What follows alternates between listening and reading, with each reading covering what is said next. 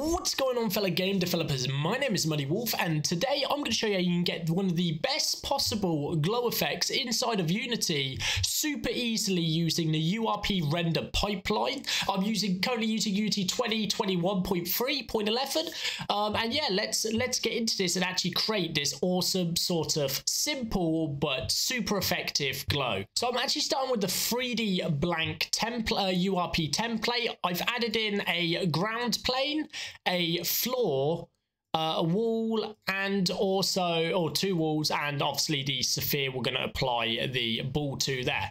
So we have all of this in place. Now the first thing I need you to do is create a new material, just any plain material, by right clicking, create, and just say material and call it whatever you want. I'm going to call it glow. Just going to delete this other glow material here, which you're going to see my sphere has disappeared. Now that's just because I need to replace this with this glow material here. Now by default, you'll notice there's a global volume inside of your URP template, and here you'll see there's something called bloom. Now this is actually responsible for adding in all that glow effect to the actual element. So what I want to do is make sure this on, and the intensity is about 1, or you can even go 2, but if you look here, if we start messing with this, you can see everything starts glowing immediately. Now I'm going to leave this at 1 by default, but you can mess around these settings to match your game style. You also notice you have a camera and a main directional light. Now on the main camera, you need to make sure that in rendering, post-processing is turned on. If not, in your actual game view, it'll look a bit boring. So here you can see it with post-processing or without. And without post-processing, the glow effect won't actually work. You also want to make sure under output that HDR is on or using settings from render pipeline asset and not turned off, because that will also affects the glow effect.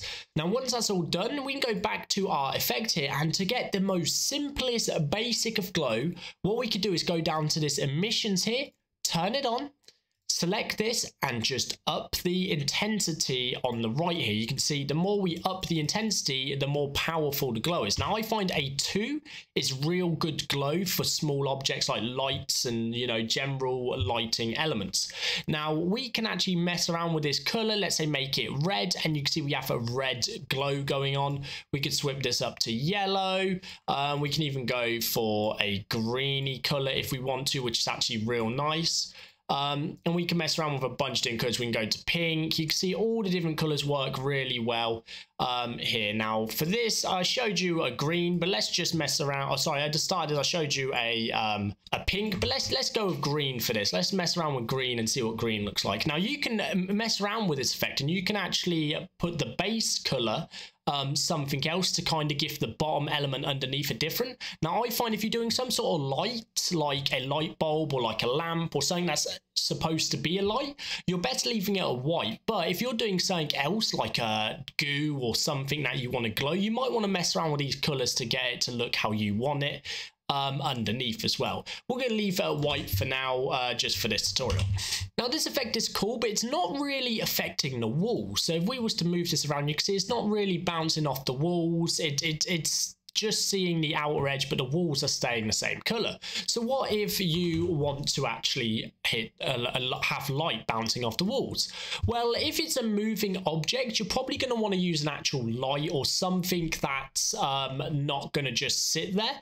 So what we want to do is go to our sphere, and let's just create a light, and we'll say a point light for this.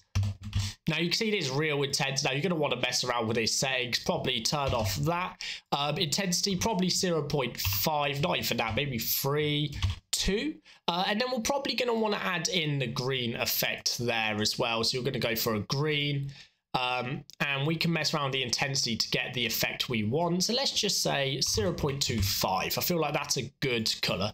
Now you're probably going to want to get some shadows appearing as well if you want a real nice effect. So you can turn that on, and you can see now the light is actually creating shadows, whereas we turn that off, you can see there's no shadows created from the light.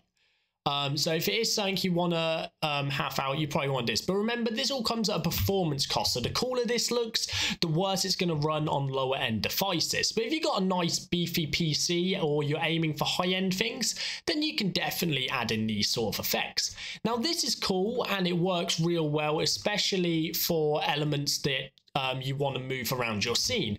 But if this item's, let's say there's a light bulb in a corner, or it's some sort of glowing orb that doesn't really move, then you're probably going to want to save some performance on this. And to do that, we can turn off this point light, go back to our sphere here, and we're going to mark it as static.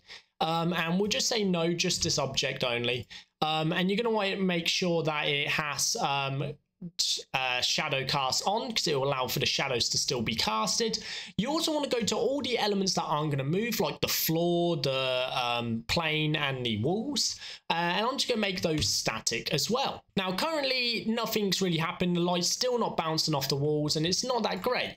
What you want to do is actually go up to Window, Rendering, and go to Lighting to open up this lighting panel over here. Now, if you don't have a lighting settings in here, you probably want to generate a new one just by clicking New Lighting Settings, and that'll create you a lighting settings. Now, you probably want to turn on Real-Time Global Illumination, Real-Time Environment, and probably some Baked Gloom.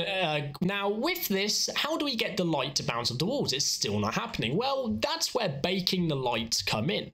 What we're going to do is go down to the bottom here. You can see Generate Light. Now what we can do is we can just hit Generate Lights, and that's going to start baking the lights in the scene, and it's going to take any emissive texture like the glow we've got here, which has some emission, and it's going to apply it to the wall. So now you can see it's actually applied to walls. Now if we move this, you can see it's actually just baked, and it's just staying there, this glow. There's a green tin all along the walls.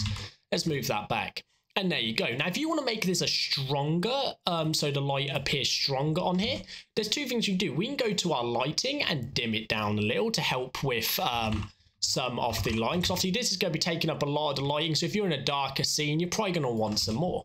But you also will want to go to your glow material, and we can up the intensity. Let's make this something like 5. So you can see a massive difference there. But now if we go back to lighting and generate our lighting again, we should get a much stronger and much better looking glow hitting off the walls. And there you go. You can see the glow is a lot stronger. It's bouncing off the walls and it's looking a lot nicer. But personally, I think I prefer just the free element here with the lighting statically generated like this. It's a much nicer, not too bright and not too blinding for the user. Now we can apply this with our light as well. So we can actually turn the light on and set it to baked. We're going to want this as static, and then just hit generate lighting, and this will also generate the light from the ball as well. For some reason, my orb doesn't want to fully bake without having this set to mix. So I swapped it to mix and then baked the lighting, and now I'm getting a much better result here with the actual light pinging off the walls there, which is real nice. Now you've got a mixture of everything all in one, creating this super glowy effect screen. Now we go back to the game view, you can see what this currently looks like in game. Now you can imagine if this was an actual scene with some proper lighting and some proper details in the wall, how the light is going to be bouncing off, I think, which would look real nice. One last thing I want to mention is you can see this like glare or this spectacle in the floor here, which seems all right, but maybe you don't want that. Maybe you want it not to do that, and the best way to do that is turn the smoothness off and down. Now you can still have some smoothness, so let's say we'll put this at 0.5, and you can see we get some sort of glow or some sort of reflection on the ground, but we don't get a full-on light spectacle. Now I find this to be nice at about 0.5 to give a nice spread of colour, which works really well. And that's going to be it for this simple glow tutorial in Unity. I hope I've taught you a lot of new things and tricks to do with lighting inside of Unity. If I have, don't forget to leave a thumbs up, smash that subscribe button if you're new around here, and I will see you in the next one. Peace out.